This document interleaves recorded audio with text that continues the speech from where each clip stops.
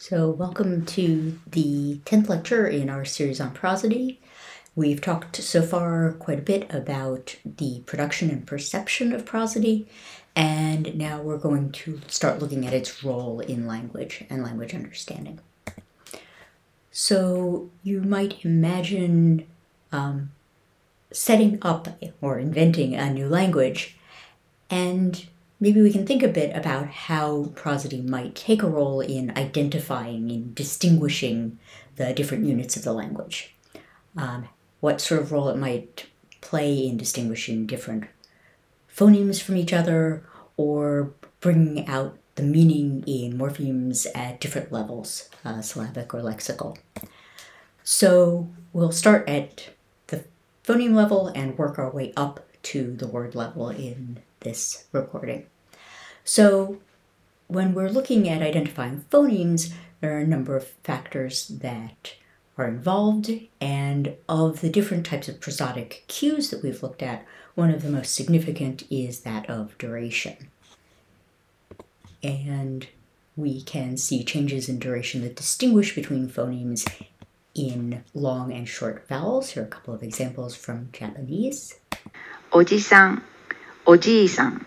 In the first case, the word means uncle, and this is distinguished from grandfather just by the duration of the E vowel. We can also have contrasts between single and geminate consonants, as in these examples.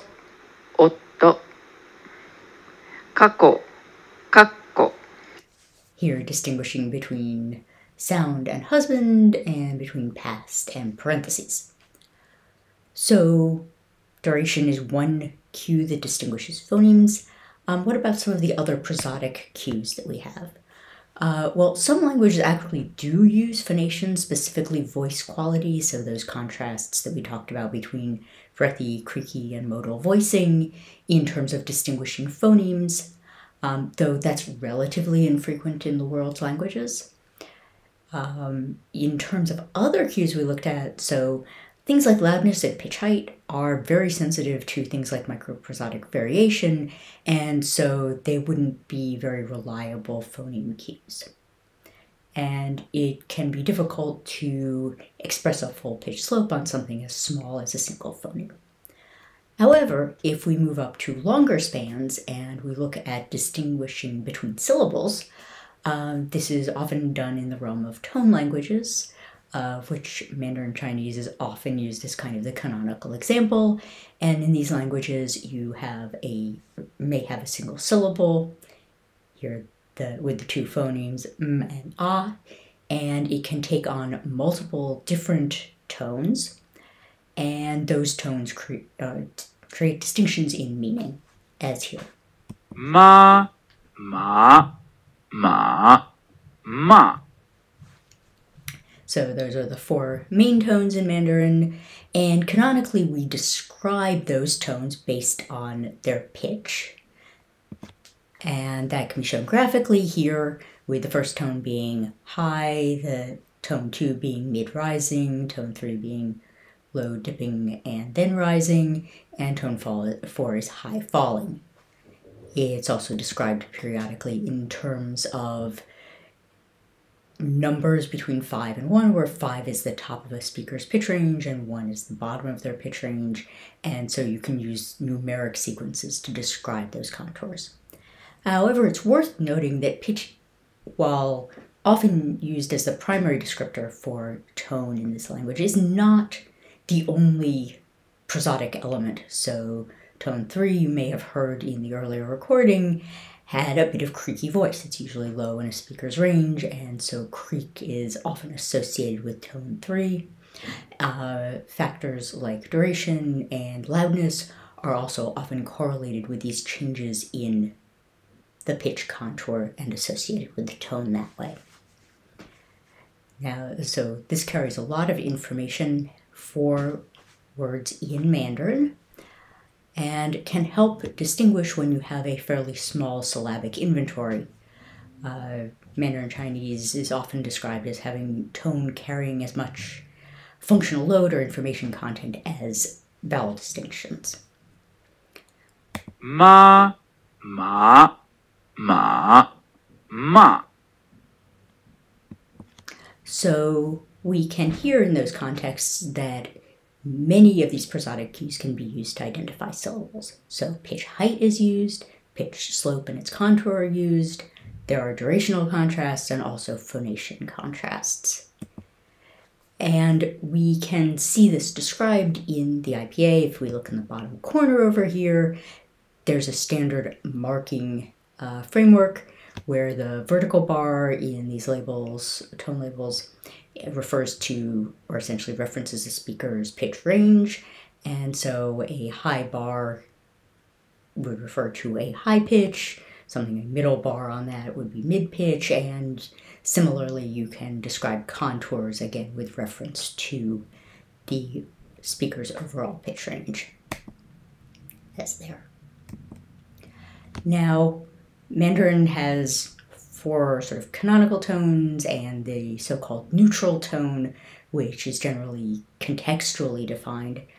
But how many tones might other languages have? So here we have an example from Lao, which is a West Papuan language. And here we have an 8-way contrast, for example, on the phone sequence B, marked by B and E. And those are sort of stereotypical semantic differences, so they make height and contour distinctions.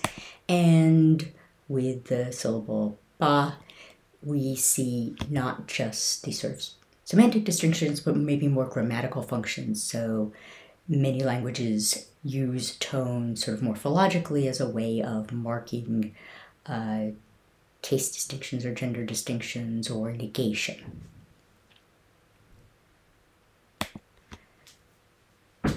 When we go now up from the syllable level to the level of words, we again see the role of prosody in making these sort of minimal pair distinctions. Here we have an example from Japanese. Niji, niji.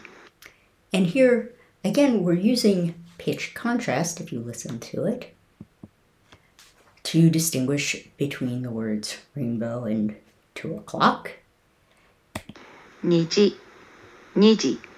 So can you hear the pitch contrasts there? What we're getting is the contrast between a low tone followed by a high and a high followed by a low. And this provides sort of a minimal pair here. It might just be written not just with these high and low targets, because what we're most interested in is the rise or drop, but with this sort of bracketed notation indicating, for example, in the second case, that there is a drop down in pitch.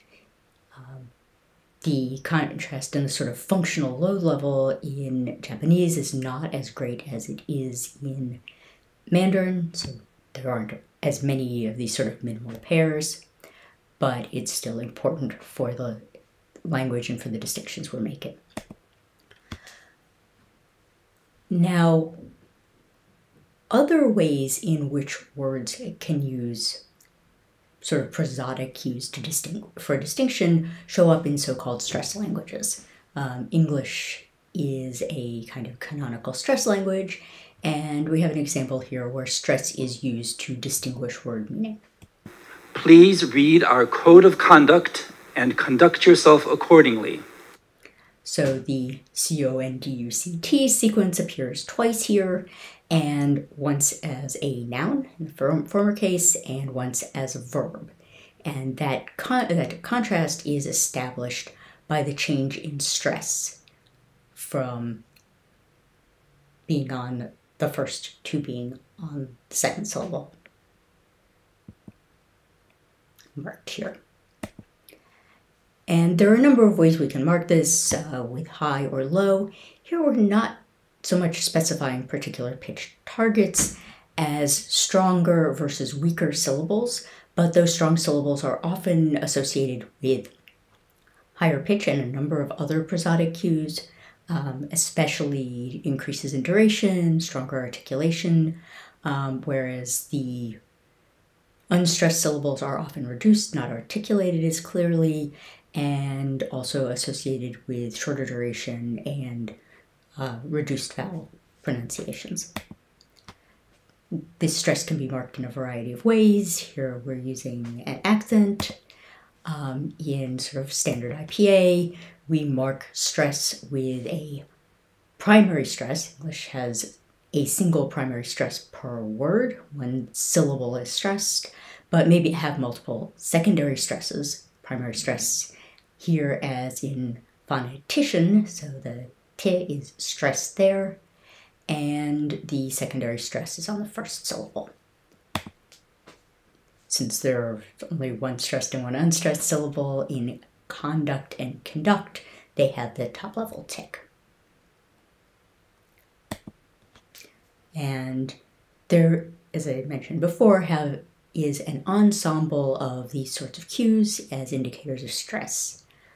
Generally, duration may be the most salient cue, often higher pitch, possibly louder and more clearly enunciated.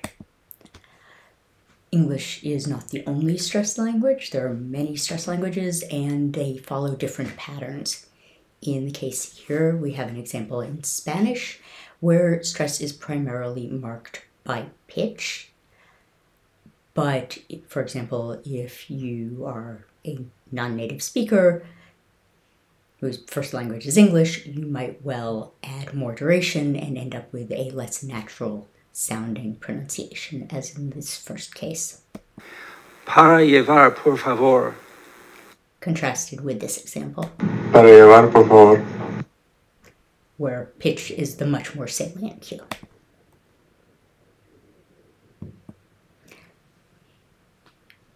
Spanish generally has relatively regular stress patterns. In vowel final words, stress usually falls on the penultimate or second to last syllable, and in orthography, a stress is marked if if the stress actually appears on a different syllable, as here. Papá, papa. So many languages have varyingly consistent rules for positioning stress. In French, generally stress is word final. In Finnish, stress is canonically word initial.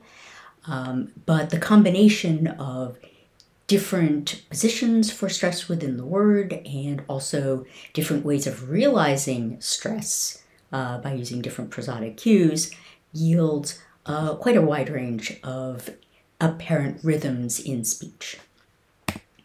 So in some, prosody can mark many unit levels in speech, from phonemes to syllables to words, using a whole range of prosody properties, and some of this work and some that is done by prosody is structured into tone, but also manifests in frameworks that we refer to as stress patterns. But prosody also works at sort of higher level units or longer spans, and we'll see how it is manipulated to structure and organize and carry meaning in phrases, utterance, turns, and so on. So we've now seen a bit of tone and stress working from the phone level up to the word level, and in our next lecture we'll look at the way that prosody works to sequence and connect larger units in speech. Thank you.